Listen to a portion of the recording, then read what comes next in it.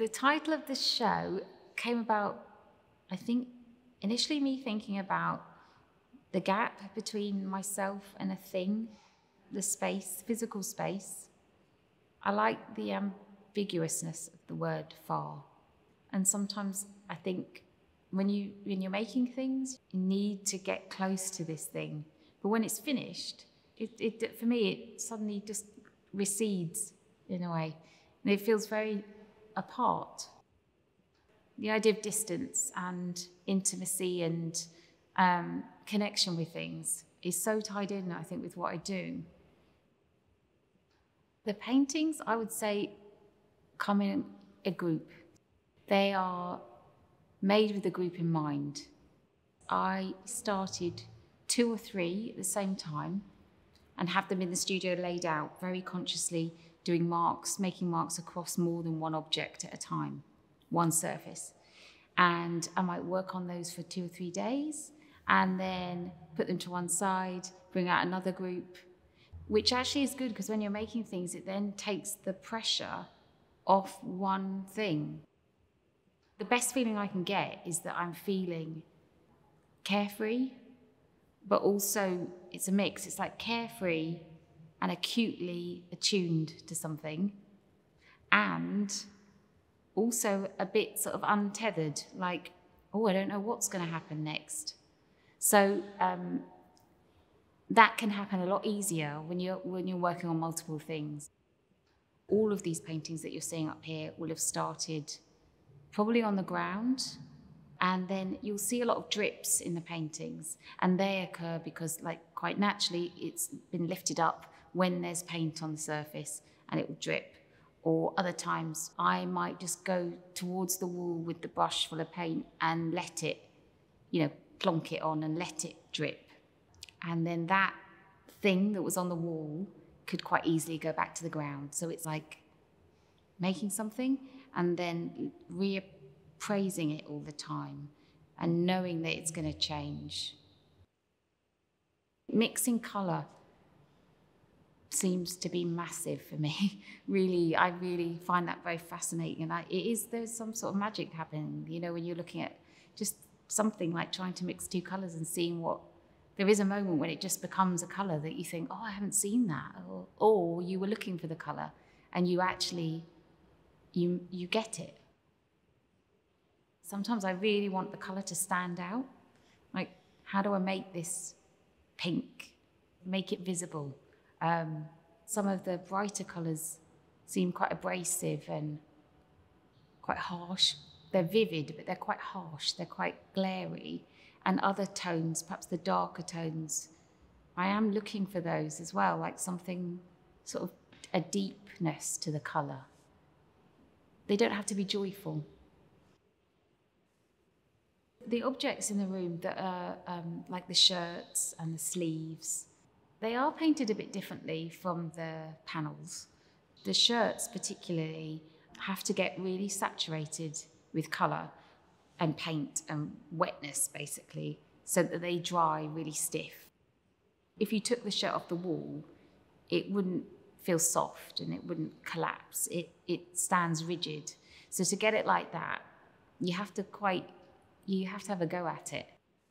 The shirts really are as abstract as the panels. There isn't a picture appearing on the shirt. There isn't a picture appearing on the panels. They're the same language of mark making.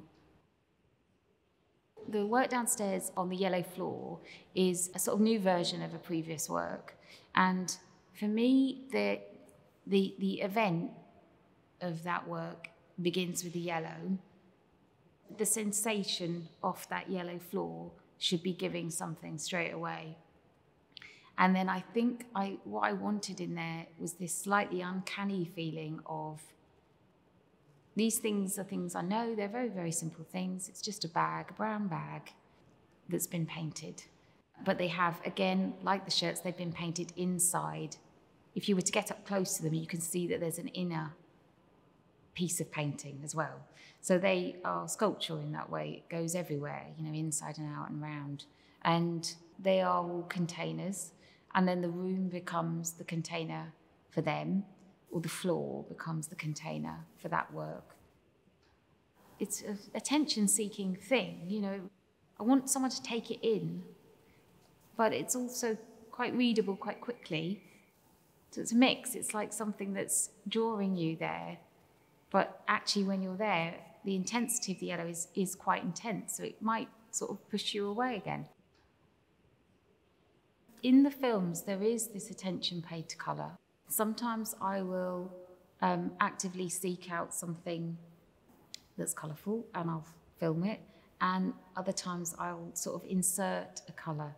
So in the newest film, it's called Anne's Sunflower, and it's made very recently. I filmed pieces of origami paper, coloured paper.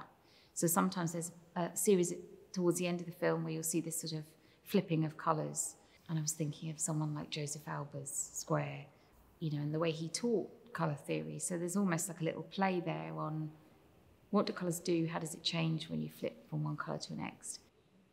I think downstairs for me is very much like a room about recording and memory.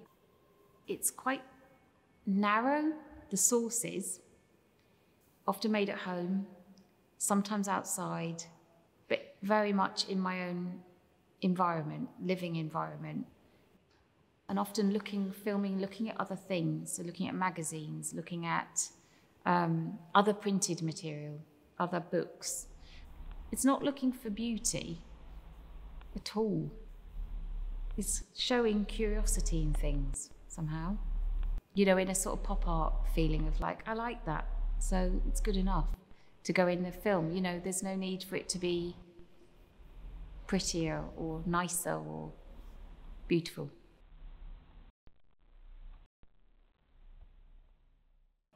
The chairs aren't posed or forced in front of the films. You might think that it would make sense to put the chairs directly in front of the films to have people sit there.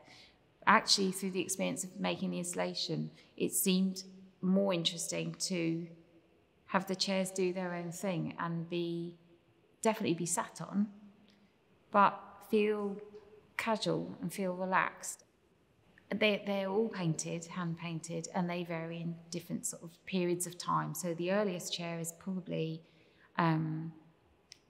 made about the same time as the first film, so around 2007.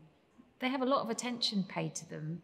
If you want to look at them in detail, there's quite a lot to see there, but they're also just functioning and very much should be useful and sat on.